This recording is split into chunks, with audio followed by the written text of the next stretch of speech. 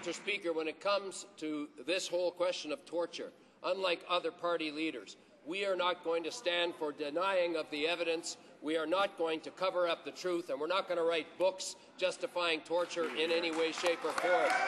Nothing can justify torture, Mr. Speaker, and nothing can justify the full-scale denial mode that we see from the Conservatives right now. Why won't the government do the right thing and launch a public inquiry, as we have called for, so that we'll have all the facts on the table?